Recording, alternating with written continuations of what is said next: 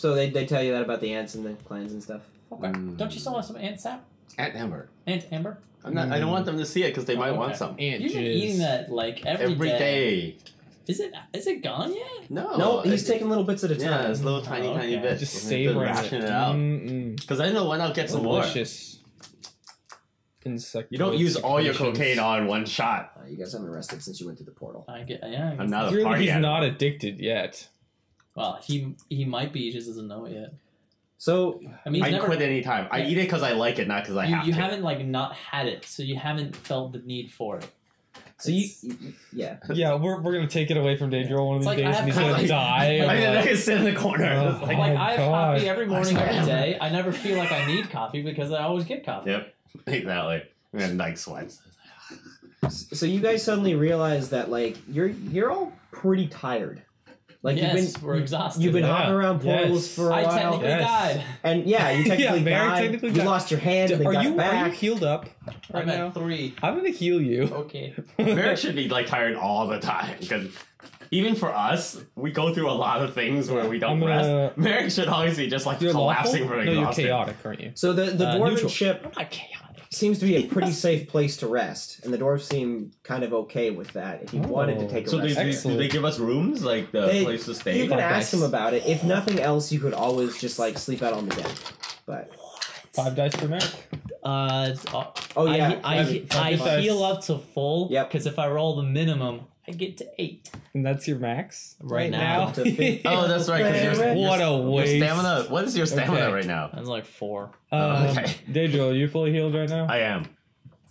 Excellent. I'm gonna Daedra never heal gets advice. myself. And I fail. What? Wait, how is that possible? Oh wait, that's actually important. So you're like going around like patching people up and stuff, and the second you call on Netro to like heal them up, you know, the green light like pervades over them and stitches the wounds. To heal up. He was healing himself. I was healing Yeah, you I know. first. I'm saying when he heals you first. God. So you heal up and stuff, but as the wounds are stitching together, the green light of Netro like pulses for a minute over Merek, oddly enough, and then like flickers for a bit, and then suddenly the dwarves are like watching you curiously, and then suddenly the green light like splits into a bunch of different little spotlights coming out of your holy symbol, and they shoot up into the air and then shoot towards the temple far off into the distance of the forest. And then disappear into the ether. Okay. I believe. Does that mean I have not attempted to heal myself then? Are we going back? No, you can still attempt to heal yourself. Okay. Yeah. Unless you decide that based on that event you wouldn't try because you're like worried about what that meant. Yeah. I still, because I already said it. I still attempt to heal myself. Okay. Does it like sputter? Is there a signal of it even attempting? It doesn't sputter, but when you try to heal yourself this time again, the lights jump up once more and also shoot towards. But without healing me first. No, well, it does. The magic works as intended, but you fail it. So, yeah. Do I have a limited amount of magic to use if it's taking all the magic? Yeah. Can you tell if it looks like? Well, first It of all, doesn't seem like it's draining him. No. I mean, like, but does it look like? But what could it be doing? The power of Necro is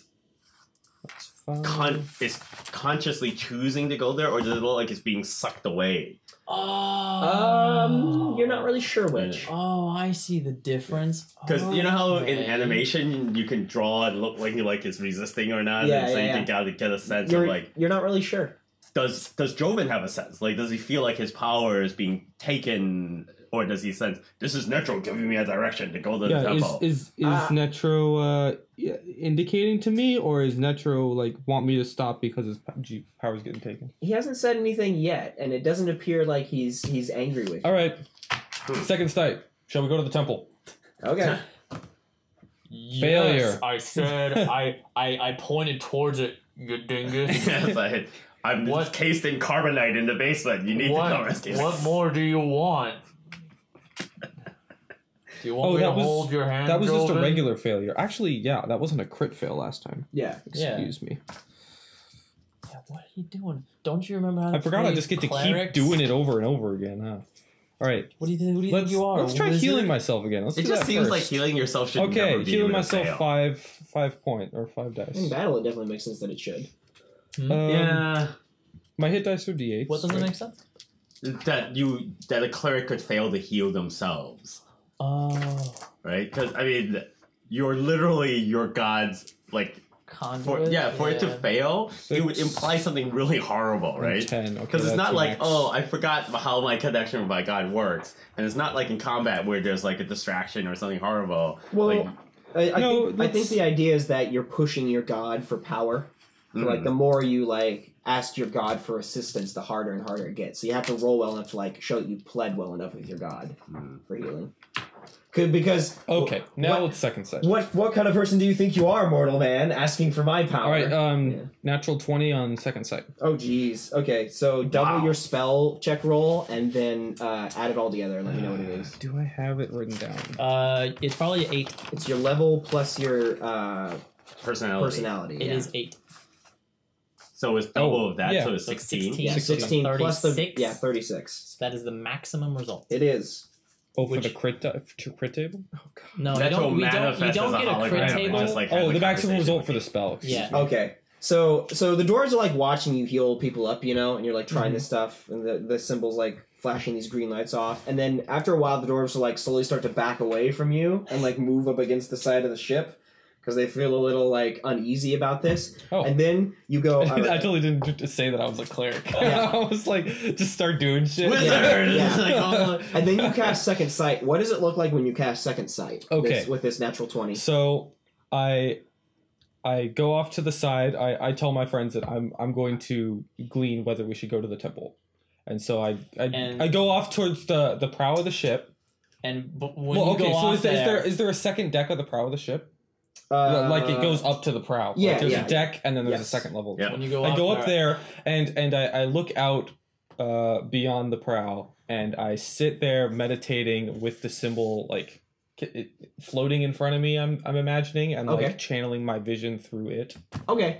to see what my god wants me to see. I'm pretty sure Netra already told him where to go. we've seen this before, so, So- it was like, So the symbol floats, and then suddenly there is this. The symbol shakes a bunch, and then starts vibrating violently, and then you feel like this. You see this like white spark start to spark and glow out of the symbol, and you've seen this before when you brought people's limbs back, and then suddenly all these like green like shoots of fireworks just start coming out of the symbol, just shooting all over the place and cracking and breaking and stuff like that. Man. that's new. Just Wow. it cracks off, and then a whole bunch of them like shoot off the ship and crack and explode with a couple of thunderous booms. Ooh, is it pretty? Does it go? Yeah. You guys start like applauding. Yeah. The dwarves are freaking terrified. They're just like, ah! And they like back up and, ah! And Oh, like, wait. Does Verger surprisingly go, yay, forgetting that he's actually an old man? He's like back in his childhood, like the joy. It's like, yay! It's like, excuse me, sorry. pardon me. It's like- So these things like fly off and explode in different directions and stuff like that. And then eventually there's this thin green line that goes and splits down the middle, and then it goes and opens wide as the sky in front of you splits apart.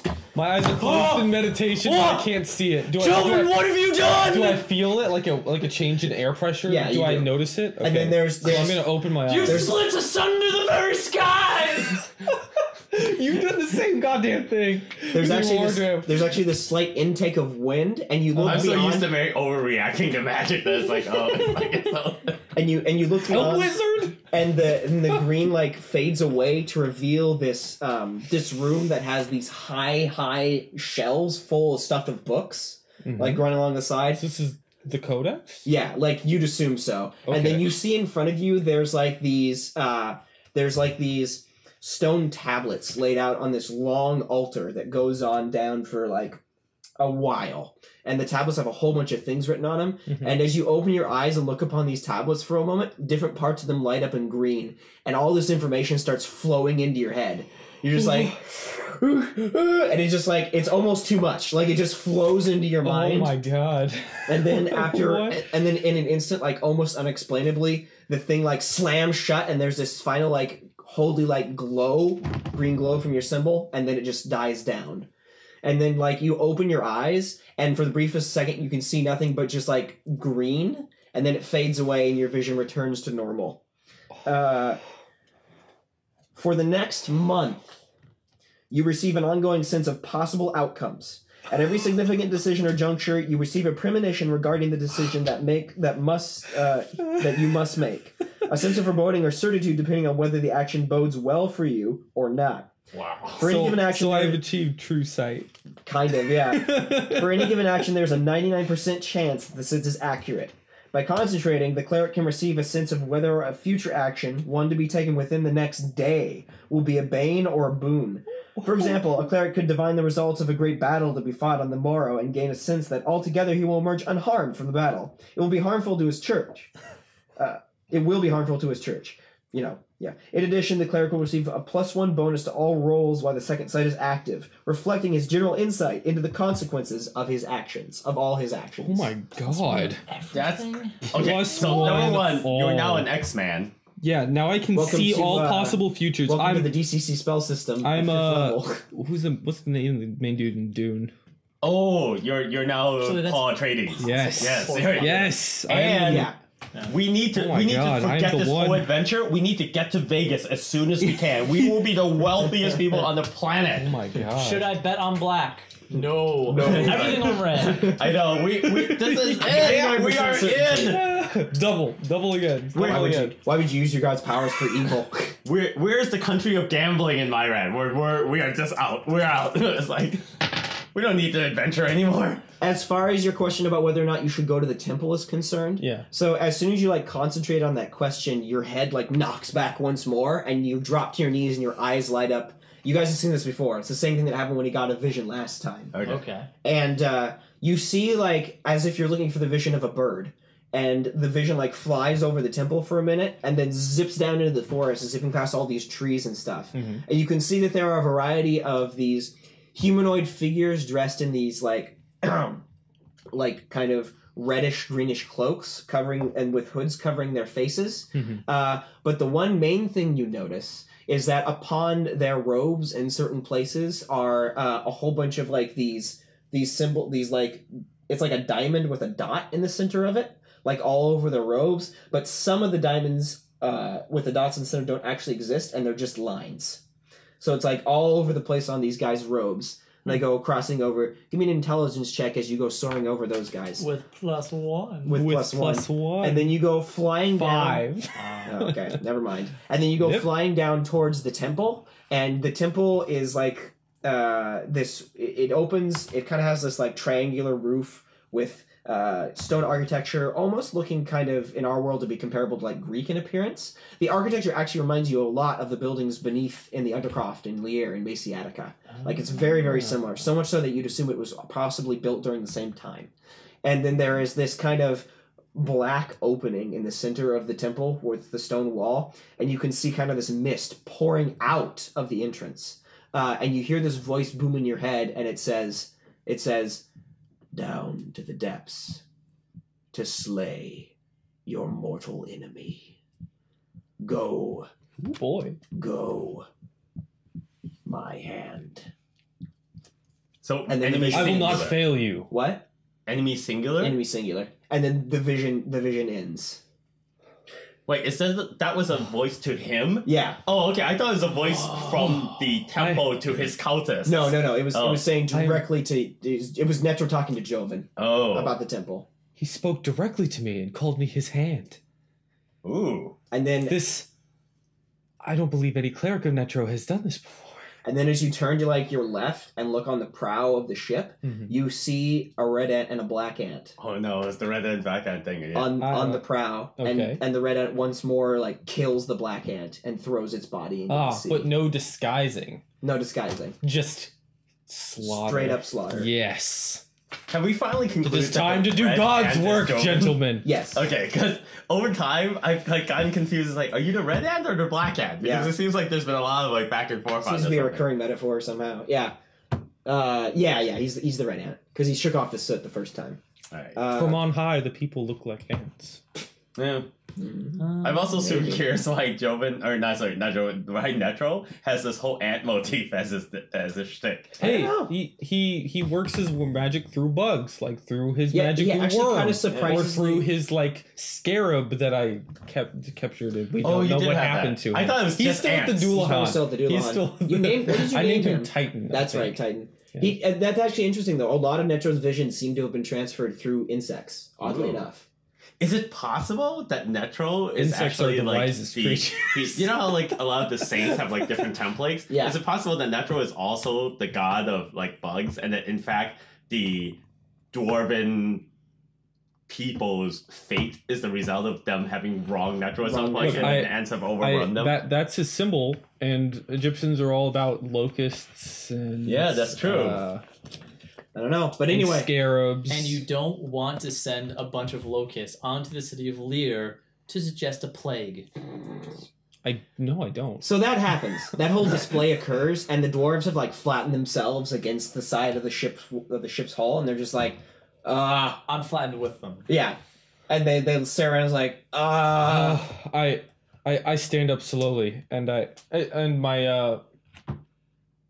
my symbol is still whole, and I pick it up, and I like put it back around my neck, and I lean to the nearest dwarf and go, "Is God like the flashy stuff?" I turn around, fear not, dwarves and Merek. Yeah. Oh, here's the speech. He loves the speeches. I have simply communicated with my God, and he has decided that we must go to the temple and slay my mortal enemy. So the dwarves like glance around a bit at everybody, and one of them goes, we can't let you do that. We have no quarrel with the people. I believe it is an enemy of my God. There is a dark spirit in this temple. And the dwarves... One that must be cleansed. For the good of the people on the island. For the good of yourselves. The dwarves look to each other and go, and they look at you kind of like, they seem to be like getting a little bit angrier now. And they stand up a bit away from the wall and they go, I ask nothing of you, kind sailors, for you have given us food when we had nothing else to offer. Let me offer you this. Dwarves. I will help the people of this island with my task. And the dwarves look back and forth and go, all credit will go to you.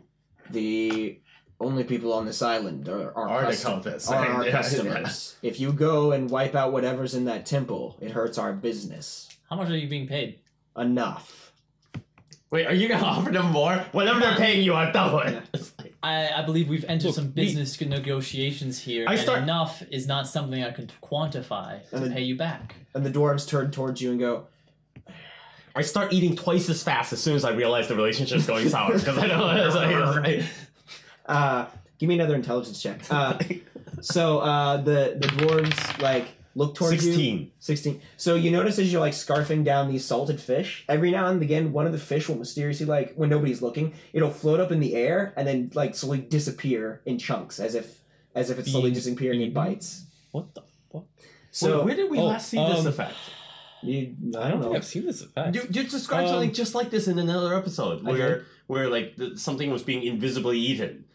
Without her seeing it. I don't recall. I don't remember that. I think you're thinking of the Dread game where there were the invisible things. Oh yes. Yeah. Okay, you're right. It's faux. Look, it's five. Just call them fall. Kind sailors, we will be sure to make no connection with you in their minds.